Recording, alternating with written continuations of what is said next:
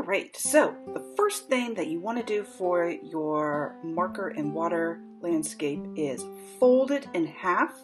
This is going to be your where the water meets the land. So you're going to do all of your drawing in marker above that fold. So I'm going to draw the grass first, and then my pond starts right under that fold. Then pull your trees up and add a few little branches, but not too many. So I like to add the roots going into the grass, so it's curved just a little bit there at the grass line, and then add a few branches going up, just like that. And then we're going to do fall trees, because remember Monet, he liked to show the different seasons and different times of day, and right now it is autumn for us, and so let's celebrate that by adding the different colors of trees.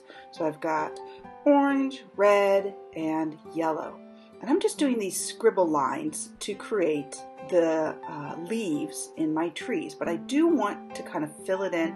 And here I actually put orange and red together to sort of mix it together, because you can do that a little bit with markers. Then you want to very carefully, and you want to do this carefully, color in the blue sky all around your tree. So go around the edge of your trees and around the trunks of your trees and around the grass very carefully before coloring it in. And you really, really do need to color it in neatly and completely for this to work, because we are going to have that sky reflected in our pond. All right, so I'm going to fast forward just a little bit more. I'm already going in fast forward, but a little bit more to get through the sky drawing. All right, when you're done drawing in the sky, you're going to get a clean cup of water and a clean brush. And you want to, and you don't even need a brush. You could just use your fingers. I'm just going to use a brush though.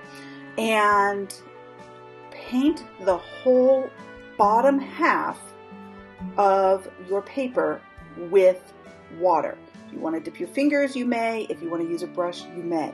Make sure your fingers are dry for this next step, because you're going to fold down onto the wet part, and you're going to smooth it out. You're going to really fold that and really, really, really press down hard, because you're printing. Essentially what you're doing is you're printing that landscape onto the water to make a reflection.